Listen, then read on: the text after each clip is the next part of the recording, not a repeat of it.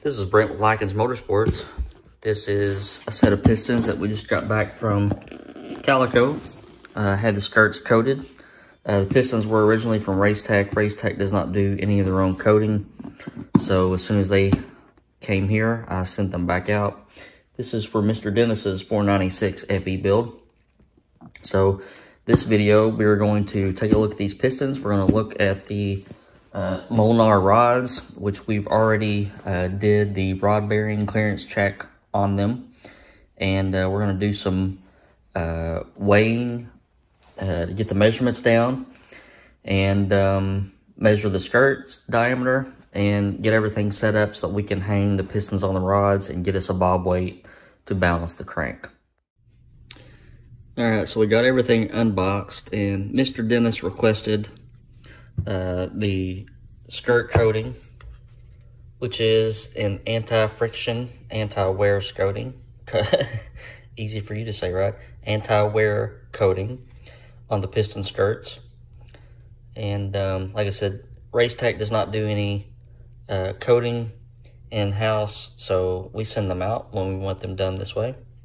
It adds about a thou to the overall diameter of the piston, so about a half a thou per side. And Racetec adjusted the piston diameter with that in mind. When I ordered those, I put in the note that we were going to have the skirts coated, so they made them a little bit smaller. All right, let's get some weights on these guys. And we got our pistons weighed and measured. There's the typical weight discrepancy between, it's just hard to get everything in a big chunk of aluminum like this down to the 1/10 of a gram. So there's a little bit of discrepancy, which we'll make up with the wrist pins and the rod little end. I talked to Mr. Molnar over Instagram Messenger the other day, and he saw one of my posts and just wanted to thank me for my business. But he said, I noticed that you weighed all the rods. And he said, whatever you do, do not grind on the big end, the fins, I guess you would call them, on the rod cap. And he said doing that can weaken the rigidity of the rod. And I told him, I said, I very, very, very rarely grind on anything to weight match. Instead, you can mix and match components and get the bob weights pretty close to each other. So let me show you something on the measurements. Typically, for a 4-310 bore, they would make these pistons 3 thousandths smaller. So should be a 4-307. That gives us 3 thousandths piston to wall clearance, which is right in the spot we need to be in. They gave me an extra thousandth clearance here because I told them that we were going to get them coated. Apparently, Calico did just a little bit extra on the coating, so we're measuring 3064 and 3065. So the block has not been honed yet. I expect to have that done next week. But I've already messaged my machinist and told him to bump up the finished bore size by a little bit, so we'll keep that 3 to 3.5 thousandths clearance. So let's take a look at our rods. Yeah, we got everything weighed. Got our rods weighed. I forgot I had done this last time, so we're in good shape. Or I was in good shape. Got our wire locks counted out. So right now we were just going to mix and match pistons, pins, and rod little ends. I'm a poet and I don't know it. Until we get even measurements across the crank throw. So we're trying to keep from taking metal off, and it's usually easy to do it, to just mix and match components, because they have a little bit different weights on the pistons and on the pins and on the rods. So that'll be extremely boring for you. It'll take me probably an hour. it may not take an hour. It'll take me a little bit, but once I get everything numbered, then we'll start assembly. Okay, and we've got everything numbered and matched out, and I was able to get everything within about, I think, 0.2 of a gram balanced out that way. So, didn't have to grind on nothing. Now I'm just going to go through and put wire locks in. Usually go through and just do one on each side, and then stick the rod in there, lube everything up, and assemble a piston and a rod. I have a dedicated screwdriver for this, but the gist of it is you want to get your lock started, and they had that little little cutout there in the piston for leverage point, and you can hear them snap right in there.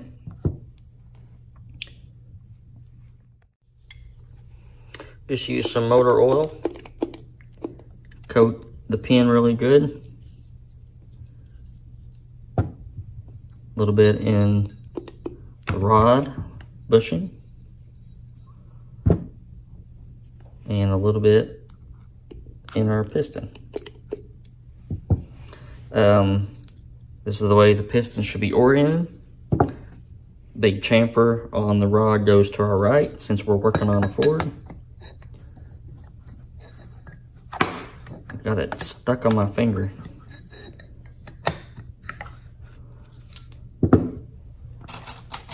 Grab a lock.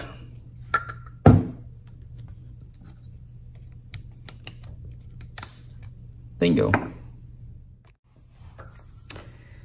And that's number 8. So spared you guys from having to see all the monotony. Engine building is just a lot of monotonous work. Taking stuff apart, putting it back together, doing things 8 times. So I'm glad that I don't build any V10s or V12s. Very pleased with how this went together. Now I have my bob weight information, and I can take our scat crank and have it balanced in preparation for the engine build.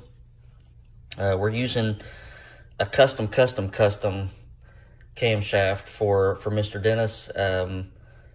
He's going to be running a set of Webers after he gets it home from the dyno. And due to the hydraulic roller, advertised durations, and the RPMs he's wanting to run, and us trying to cut down on reversion, we lengthened the lobe separation angle quite a bit, which your typical hydraulic roller cam core for the FE, you generally are limited to about 114 or 115 lobe separation angle.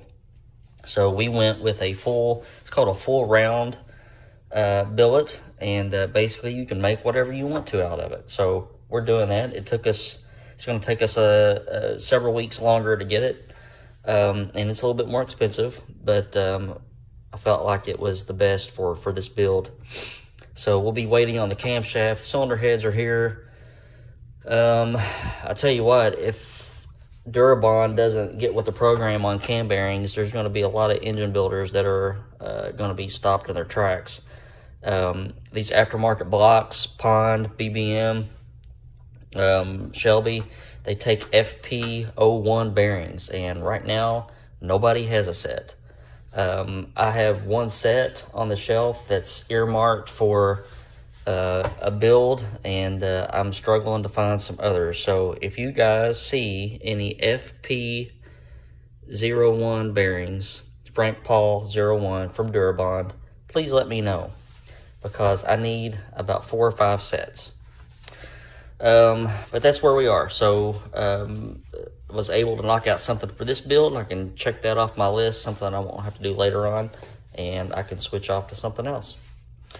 That'll be video number 2 for you guys for this weekend. I hope you're picking some stuff up and learning some stuff.